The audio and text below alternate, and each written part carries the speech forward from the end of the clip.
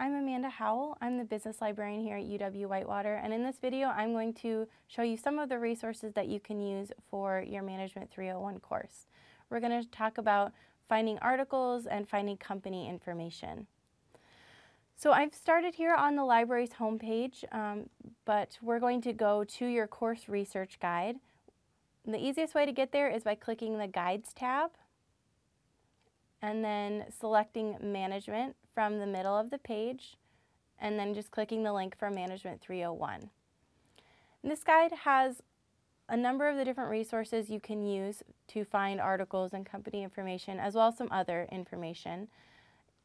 If you need to get in touch with me later, my contact information is on the page here, and the reference desk contact information is also on this page. I'm going to jump to the Finding News and Articles tab. And this lists a number of resources that you can use to find both scholarly articles, trade publications, newspaper articles.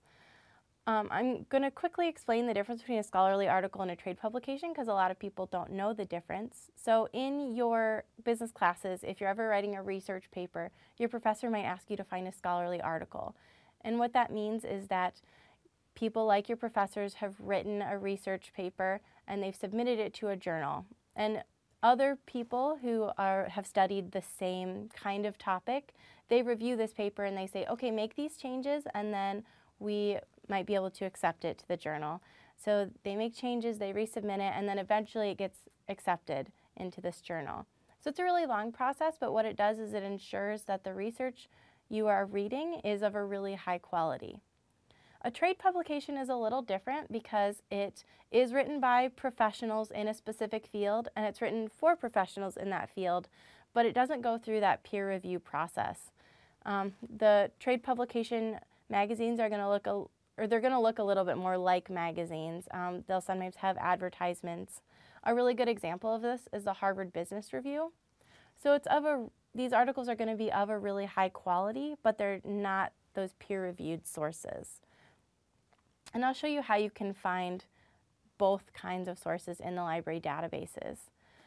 On this page, I've also listed a number of the top journals for organizational behavior. And so if you would prefer to search within a specific journal rather than through a whole database, you can do that really easily. I'm going to go ahead and go to the database Business Source Complete so I can show you how to find these specific resources. So let's say that I am interested in learning a little bit about contingency theory. You'll notice that I put quotes around my phrase here, and that just tells the database that I want it to find both of those words right next to each other within the article.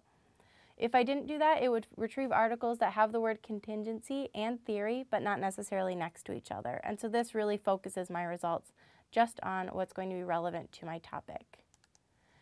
So when I press search, you can see I get about 1,500 articles.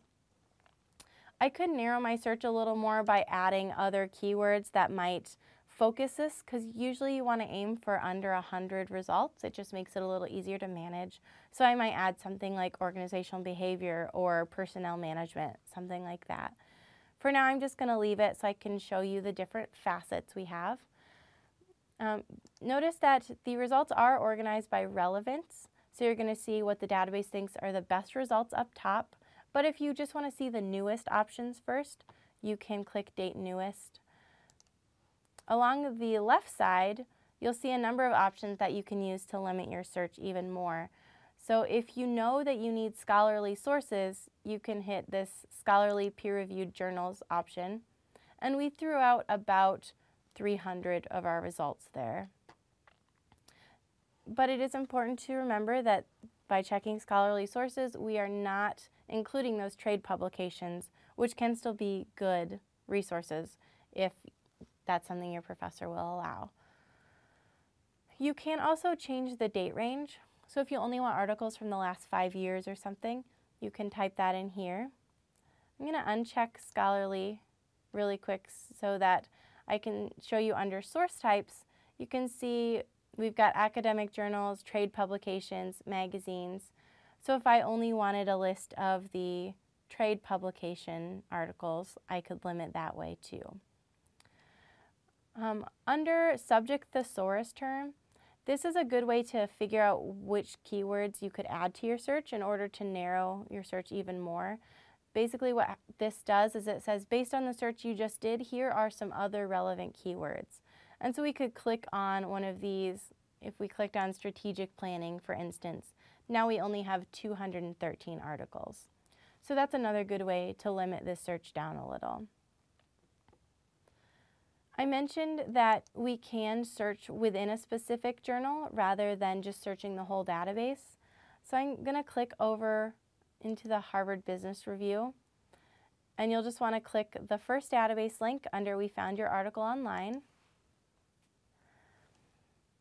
And over on the right side, you can select a specific date. So if you're looking for an article that you know was published in 2013, you can open that and then find the specific volume it was published in. Or you can use this search within this publication option here.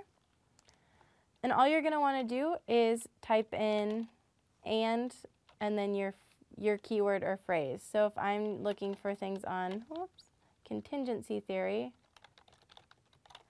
then I can type that in, and I can see the 10 articles that have been published in the Harvard Business Review that discuss contingency theory. So that is a really easy way to narrow your results and just look within a specific publication. So those are just some of the ways you can search for articles, and again, that's going to include peer-reviewed articles, trade publications, news articles, and more. So this is what the Finding News and Articles tab is going to be best for. As you are using these sources, make sure you take a look at the Citing Sources tab here. And this walks through APA citations. It's really important that anytime you use a source in a paper or a presentation that you cite that source in order to give credit to the original author. And so this page has a video tutorial walking through some of the major sources you're likely to use. But it also has written examples for books, for journals. There is a link here for a guide that walks you through how to cite specific business databases because they are going to be cited differently than you would cite a book or something like that. So definitely take a look at this tab as you go through your assignments. I'm going to jump to the Company Information tab now to show you a few of the resources we have for finding company info. One that I would recommend starting in is called Reference USA. So when I open this, what this database allows us to do is find a list of companies that are located in a specific geographic region. And so I'm going to click the U.S. Businesses option in the lower left corner. And you can just do a quick search. So if you're looking for a specific company or all of the companies in a specific city or state, this is an option. But what I think is a better way to do it is to go to the custom search. And you can use these options on the left side of the page to limit your search to focus it just on the specific types of companies you're interested in. So if I wanted companies that were related to pets in some way, I could do a keyword search here, and it's going to bring back all of the SIC codes, or you can limit to NAICS codes, and those are unique identifiers for industries. It's going to bring back all of the codes that are related to pets. So if I want to find all of the pet shops and all of the pet supply wholesale businesses in Madison, Wisconsin, then I can click those two options, and then I can click the geography section to limit to a specific city. And it's going to add that to my search down here. So I'm going to just jump to Wisconsin and then type in Madison. And it will just retrieve the results when I click View Results that meet those requirements. That they have to be either a pet shop or a pet wholesale store in Madison. And so it's retrieved 13 results. We can get some more information on these companies just by clicking the company title, the company name there. We can see where it's located, If we go down, we can get some information about how many people work at this specific location, how big their sales volume is. If I go down even further, we can get some information on their business expenditures, so about how much they spend in accounting, on payroll, different things like that. So this is a really useful way to get some just general company information to figure out which companies are located in a specific area. But if you want some more information, then we can go back to our company information tab here, and you can use either the databases LexisNexis Academic or Privco. LexisNexis is best for public company information, and Privco is for private companies. So I'll show you both of these. What they're going to do is give us just a really quick overview again of these companies. If you click the Get Company Info box, you can just search by company name. And so I'm just going to look for PetSmart. If you're not sure if something is a public or private company, it's a good idea to start in LexisNexis because it will tell you really quickly. You can see I searched for PetSmart. It retrieved the 3 best results. And if we look under company type, we can see that it's a public company, and you are usually going to look for the parent option. So I'm going to click PetSmart, and I can get some information on this first page here, such as how many total employees they have, what their stock has been doing, a really brief business description, who their top executives are. But over on the left side, you can look for information such as what brands this company has, who are considered their competitors. This you always want to take with a grain of salt because you can see it's bringing back things like Staples and Office Depot. And it is looking at a number of those SIC and NAICS codes and making determinations as to which are the most relevant competitors. So they're not always super accurate. You always want to take a look at these and think through, okay, is this really a direct competitor for the research that I'm doing? You can also use this in the news section to look for news articles that have recently been published on a specific company. And so if you want articles on the marketing practices of PetSmart, you can go to the marketing section here and it will retrieve the most recent articles on that topic. The last section that is really useful is this financial overview section, and it will retrieve all of their financial statements. Public companies are required to release their financial statements to the SEC, and so we've got the last 3 years of data, and you can use this just to look at trends over time. Is this company generally doing better or worse than they were a few years ago? And so there's a lot of benefit to be gained by looking at these financial statements. So that's how we can look for public company information. If we go back to our guide, we can click the Privco link. And when you use Privco, you will need to sign in. And so I'm going to click in this yellow box here and log in with my information. And you can create an account with your UW email address, and then you'll be able to access all of the information that Privco has. So I'm going to look for information on Petco. And when I do my search, I can see that Petco is a brand of the private company Petco Animal Supplies. So I'm going to click this because this would be considered the parent company. And this looks a little different from LexisNexis, but it's going to have a lot of the same information. So I can get a really brief company profile. I can get some information such as their revenue growth rate, their employee growth rate, where they're located, some contact information.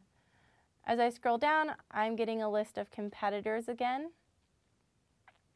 If we go down even further, we will see some financial information, which is really pretty amazing because a lot of private companies you won't be able to find anything for. Private companies don't have to release their financial statements, and so any information we get is really useful because most people won't have access to this.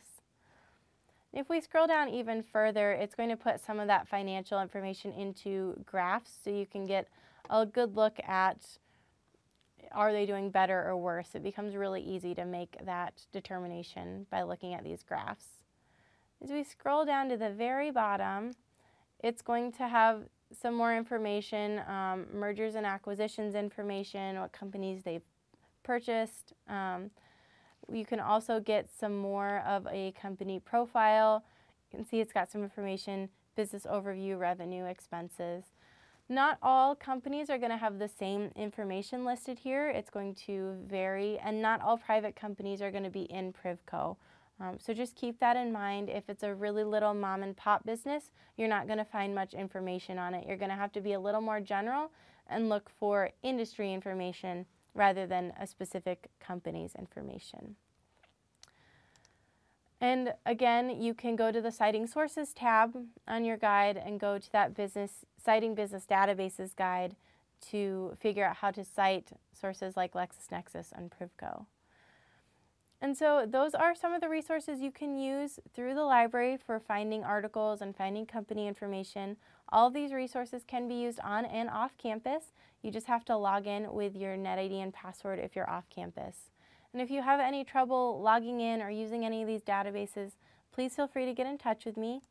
Again, my contact information is here on the home tab of your guide. So send me an email or give me a phone call, and I'm happy to meet with you and answer any questions that you have. So thanks.